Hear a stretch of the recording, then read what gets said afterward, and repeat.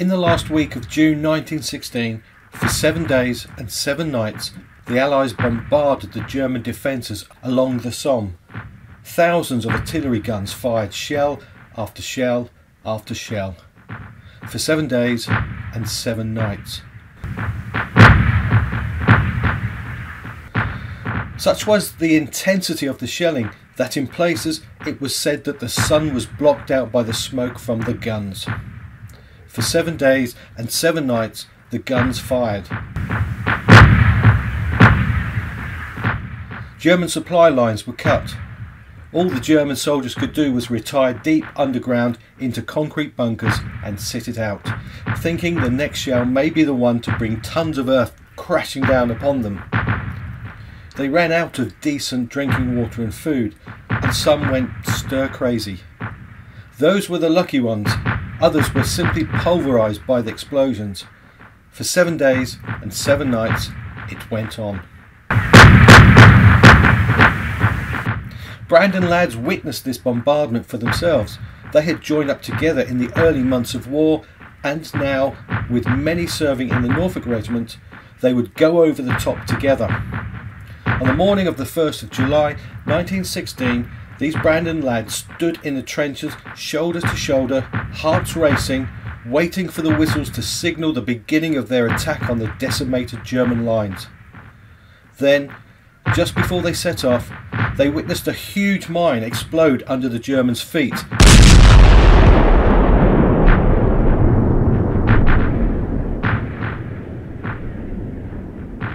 Taking the enemy and tons of earth up skyward and then crashing back down. Surely nothing could survive that. By the end of this first day of the Battle of the Somme, the British suffered almost 60,000 casualties and over 16,000 deaths. 6 of them came from Brandon. It is still today the deadliest day in the history of the British military.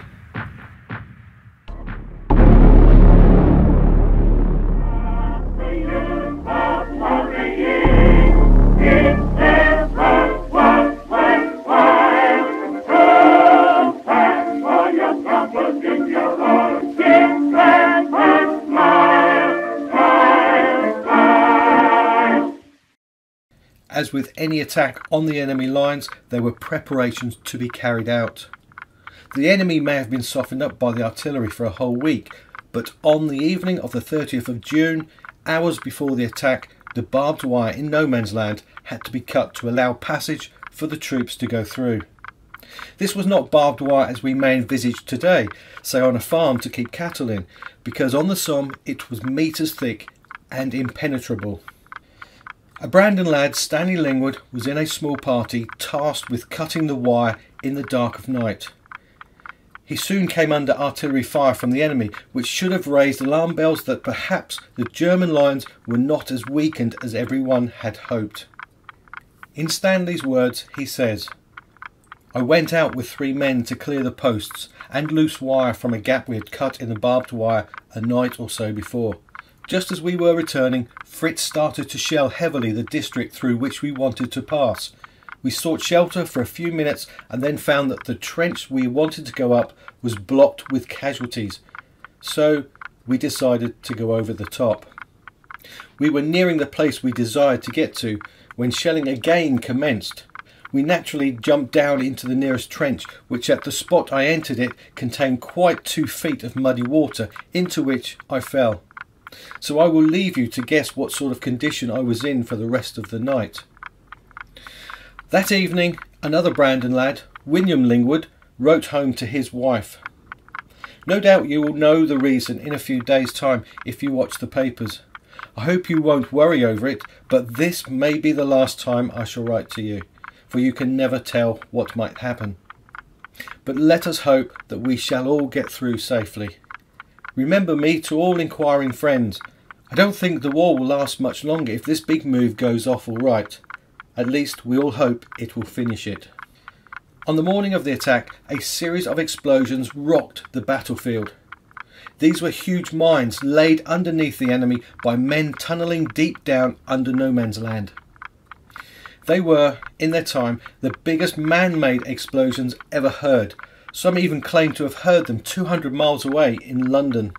German soldiers caught in the blast were instantly vaporised. Stanley Lingwood, who had recovered from the previous night of cutting barbed wire, tells us of what he witnessed. We had an early breakfast and then moved off to our respective positions. At about 7:25 a.m, word was passed down that in 6 minutes more the first wave would go over. We glanced at our watches and presently felt the ground tremble, which we knew was caused by the explosion of our mine. Stanley was in a reserve trench, meaning his unit would not go over in the first wave, but instead would wait until he was called upon. He saw the initial attack unfold. The first wave having gone over, we then moved up to a nearer position in which we were told to remain and wait orders. Shells were bursting all around us and we received a liberal sprinkling of lumps of earth. But luckily none of the shells burst actually in the trench at the spot where we were. The following message soon came along. Everything moving splendidly, only 6 casualties in the first wave, Germans giving themselves up in hundreds. We may never know if this reflected truthfully the state of the battle. If the Germans were being easily defeated, then where was the artillery coming from that was landing around Stanley? Nonetheless, some sectors of the front line did see early gains for the British. However, in most areas, it became desperate. Cyril Burton was a Brandon lad whose father was a manager at one of the town's fur factories. Cyril's parents saved enough money to give him a decent education, so he avoided following his parents' footsteps and working in Brandon factories.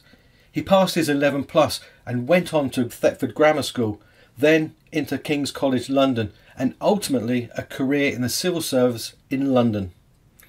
In spring 1915 he enlisted into the army, and by the summer of 1916 he had made the rank of 2nd Lieutenant in the Sherwood Foresters. His mission on the first day of the Somme was to go over the top in the first wave, lead a few men down enemy trenches and lob grenades into dugouts where the enemy may be hiding. This went well and a number of dugouts were indeed blown up. Some German soldiers encountered along the way were dealt with too. Cyril led his men deeper into enemy territory. They came across a second line of trenches which had been obliterated by artillery shelling. Their objective was to get into a third line of trenches, far beyond the main thrust of the Allied advance. There was no alternative. They had to go across open ground and take shelter in shell holes as they went along. It was here they came under intense enemy gunfire. Cyril was struck in the thigh, cutting a main artery. As he bled out, he crawled back to a shell hole while firing off rifle grenades. His comrades applied a tourniquet to stem the flow of blood, and it was reported Cyril was last seen making his own way back to seek medical assistance. He was never seen again. Another Brandon lad, Arthur Field, at the outbreak of war was one of the first to volunteer and see active service. In the summer of 1915 his unit was attacked by the Germans. He was actually very lucky to survive. An artillery shell exploded next to him, causing severe concussion with blood loss from his ears and his nose. Now, with the Devonshire Regiment, he too went over the top at the Somme. Initial resistance was light and prisoners were taken, but this did not last long.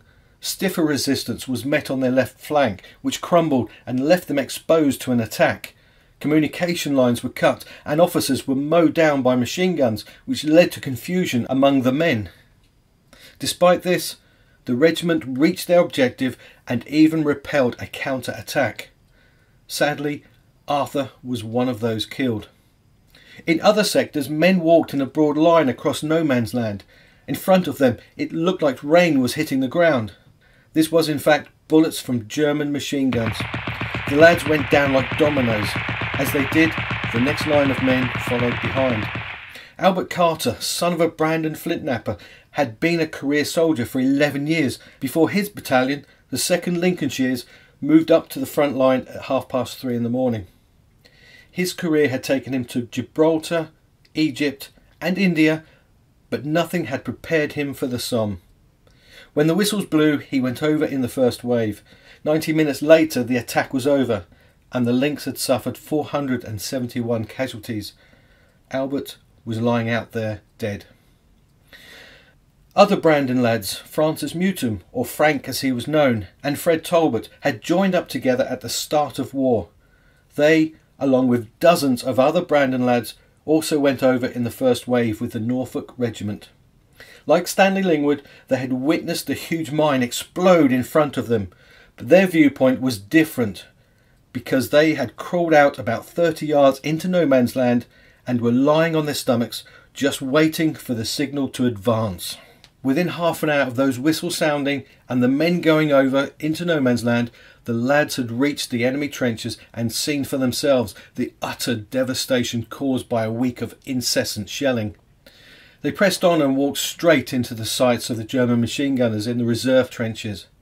By the end of the battle, 105 men were dead, 227 were wounded and 13 missing. Frank Mutum, Fred Talbot and William Lingwood, who had written home to his wife the evening before, were all dead. Stanley Lingwood survived. He did not go out in the first wave, but then he had done his part by going into no man's land to cut the barbed wire the evening before. He wrote home to his parents about what he saw in the aftermath of the battle. Although we expected every minute to receive the order over the top, that order never came along until things were typically quiet. When we did eventually go over, the scenes which confronted us were past description. To see dead and wounded of both friends and foe lying about in all directions and in all sorts of attitudes and conditions is truly one of those scenes which must be seen to be believed. It was the first time most of us had seen a modern battlefield just after an attack, and we are not likely to forget it in a hurry. On the following Monday, we were busily engaged in burying fatigue. It was anything but a nice job, and as we were burying Germans, I can assure you we did not give them many military honours. Our regiment distinguished itself by pressing a bit further forward, capturing a small wood and some German guns, which will be sent home to England as a permanent memento to the credit of the regiment. The vast superiority of our bombardment was very evident when we got over the other side. The ground in front of and between our lines was well sprinkled with shell holes. The ground on theirs was absolutely churned up, including exceptional holes 20 feet in diameter by 10 to 15 feet deep. In just a few hours, the British suffered almost 60,000 casualties on that first day on the Somme. A third of those were dead. 6 Brandon lads were among those deaths. The Battle of the Somme did not finish that day. In fact, it carried on through into November, with the British attempting to break through and the Germans counter-attacking. By that time, 6 more Brandon men had been killed. Herbert Grass was killed on the 19th of July, Ernest Thompson on the 31st of July, Herbert Tilney on the 12th of August. Lawrence Cubitt, who had just been married just before he'd gone to the Somme, was killed on the 12th of October. Robert Docking was also killed in that same battle on the 12th of October. In 1916, Robert had experienced things that no 21-year-old should have. In March, he was on a reconnaissance mission with his commanding officer in no man's land when they came under artillery fire from the enemy. Both were wounded but stayed put to complete their mission. For this, Robert was awarded the Distinguished Conduct Medal and given leave to come home. Back in Brandon, he was rightly treated as the hero he was. During his time on the Somme, he was wounded and even helped to dig out another Brandon lad, Harry Ashley, who'd been buried under tons of earth by an artillery explosion. They say if your name is on a bullet, then there is nothing you can do about it. On October the 12th, the fate of Brandon's war hero was sealed when he went over the top and never returned. His body was never recovered. The last Brandon fatality on the Somme was that of James Dickerson on the 18th of October. Evidence suggests it is safe to assume at least 2 or 3% of Brandon's population fought on the Somme in 1916. Future research may even reveal it to be nearer 5% or more. The newspapers kept the town updated with casualty lists. These are the names of Brandon lads I have discovered so far. Robert Arbour, who was wounded in a hand and lost part of a thumb. Harry Ashley suffered shell shock. Herbert Ashley of London Road was wounded in the neck and arm. Frederick Austin, whose mother lived on the High Street, was hospitalised with his wounds. Herbert Field of Thetford Road was sent to Sheffield Infirmary with a severe wound to his thigh. Muscat Field was hospitalised with a wound to his right arm. Walter Field of Bury Road spent time in a military hospital with shell shock. Percy Glaister of Town Street was sent to a hospital in Birmingham because his wounds were so severe he could not be treated in France. Bert Mutum of George Street received a face wound so severe he had to be brought back to Britain for specialist treatment in hospital in Birmingham. Bert's brother Walter Mutum was also hospitalised with a thigh wound at the same time. Fred Norton of Stores Lane was wounded in the neck. Edgar Randall was wounded on 2 separate occasions. Alfred Steggles, a Brandon postman who hailed from Diss, he was 37 years old when wounded on the Somme. He succumbed to his wounds and died, but he is not remembered on Brandon's war memorial. Mark Wilby was at a hospital in Littlehampton after he received wounds from the Somme. Also wounded were Harold Crocker of Ford Farm, Reg Norton of Town Street, Edmund Talbot of Bury Road, Herbert Tilney of London Road, Victor Wharf of Town Street, Ernest Witter, Percy Wicks and Mr. A. Wicks. It seems no one who served on the Somme came away unscathed, either physically or mentally. Arthur Secker, whose wife lived on London Road, was no sooner rescued after being buried from an artillery explosion when it happened a second time and he was buried again. This time he lay broken with back injuries in the dirt for an hour and a half before medics managed to get to him. Henry Wharf wrote to his parents in Gashouse Lane from his hospital bed in Ireland. His legs were smashed and he was unable to walk. It is like hell upon earth. The battle was worse where I was, and I thought no man could have escaped without getting killed. I am sorry to say there were very few escaped where I was. I got buried with one shell and then unburied with another. It was a good job for me that they were both thick shells. If not, they would have blown me to atoms. At the time Henry wrote the letter, his brother Percy, who also served with the Brandon lads on the Somme, was also in a military hospital in Manchester. Even Stanley Lingwood was wounded. He received a wound to his hand so severe it meant he had to be returned to Britain for treatment. After a month of treatment, it was obvious to the military that he was of no longer use as a soldier. So in 1917, he was discharged from the army. He returned to Brandon and set up the town's first ever permanent cinema at the bottom of his family's garden, just by the Church Institute. The last word on the Somme goes to Stanley Lingwood. It has been an experience which will never fade from the memory of any of us. Brandon still had 2 years of war to get through, and worse was still to come.